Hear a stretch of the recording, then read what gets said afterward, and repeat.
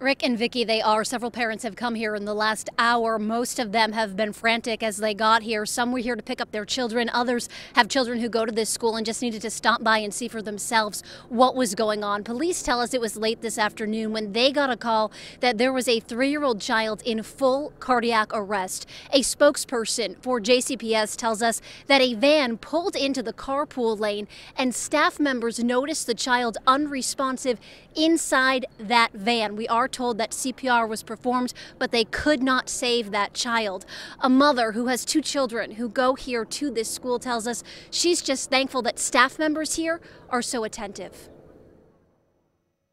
It is heartbreaking, and I'm so fortunate, that the school was, aware, and noticed, they pay attention to everything. They're just so wonderful with these kids. It's just, it's probably going to take a toll on the teachers and everything here, just knowing that something like that happened here, because it's such a good school.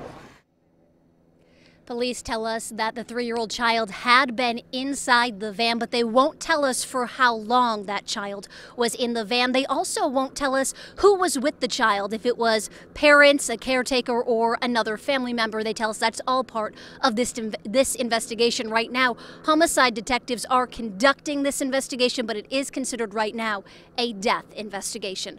Reporting live, I'm Carolyn Callahan, WLKY News. All right.